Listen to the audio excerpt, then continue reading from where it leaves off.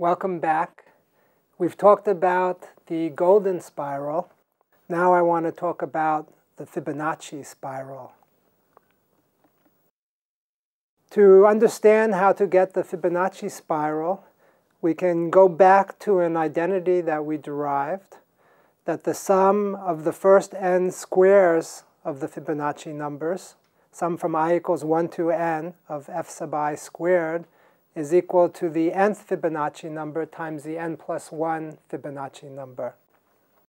So we can consider the geometric interpretation of this equation, of this identity. The left-hand side is a sum of squares. We can interpret squares as the area of a square. The square of a number is the area of a square with the side given by the number. So we can interpret the left-hand side as n squares. Each square has a length of given by the Fibonacci number and an area given by the Fibonacci number squared. We can interpret the right-hand side of this equation as an area of a rectangle. The rectangle has side length f sub n and side length f sub n plus 1. So let's see how we can interpret this equation as an equation about areas to construct the Fibonacci spiral. So let's start with the first two Fibonacci numbers, f1 equals 1 and f2 equals 1. We put two squares next to each other. Each have a side length of 1 and an area of 1. And that identity tells us that 1 squared plus 1 squared is equal to 1 times 2. So this is the first Fibonacci number 1. The second Fibonacci number 1 is equal to the second Fibonacci number times the third Fibonacci number. So this 1 times 2 is the area of this rectangle. This rectangle has a width 1 and a length 2. To this 2 Fibonacci squares, we can now add another square with the length of the Fibonacci number f sub 3, which is 2. f sub 3 equals 2. So here we go. We add one more square. So we can put it on the bottom here. And then that identity says the area of this one, which is 1 squared, plus the area of the square of the second Fibonacci number is 1 squared, plus the area of the square with the side of the third Fibonacci number, which is 2 squared, is equal to the area of the rectangle, which is 2 by 3 rectangle, 2 width, 3 length. We can continue. We can add the fourth Fibonacci number. And here we go. The fourth Fibonacci number is 3.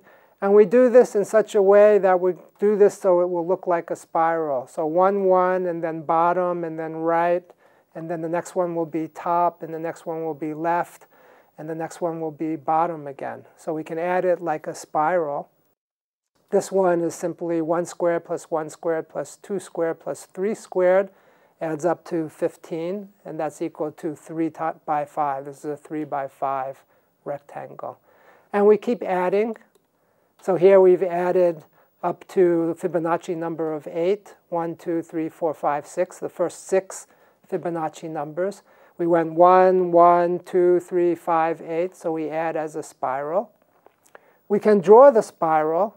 Here, the easiest way to draw the spiral is just to draw quarter arcs of circles, connecting the inside of each of these squares, connecting the two opposite sides of the square. So we can draw the spiral, and here it is. This is called the Fibonacci spiral. I think it's rather pretty spiral as spirals go. I think it's a rather pretty one. And that I colored this figure to make it the icon of this course. So here is the icon of the course. I think this is one of the prettiest sort of figures that you can see in mathematics, illustrating both the Fibonacci numbers, illustrating an equation, which is the sum of the squares of the Fibonacci number is equal to the area of the rectangle, and also illustrating a spiral called the Fibonacci spiral. In fact, the Fibonacci spiral is very closely related to the golden spiral. I can show you both of them. The upper figure is the Fibonacci spiral. The lower figure is the golden spiral. You can see visually that these spirals are very similar. You can view the Fibonacci spiral as starting from the middle and adding squares and spiraling out. You can view the golden spiral as starting on the outside and breaking up the golden rectangle into squares and spiraling in. The main difference between these two spirals is the golden spiral spirals into a point, while the Fibonacci spiral spirals out, but not from the origin of the spiral. But as you go out, because the ratio of the Fibonacci numbers approaches the golden ratio, the Fibonacci spiral, as you spiral out, approaches the golden spiral. So these two spirals become the same spiral as you move out from the center. And that's why they look very similar. So now we've learned about two spirals. We learned about the golden spiral and the Fibonacci spiral. Two spirals considered among the most beautiful spirals in mathematics. I'll see you next time.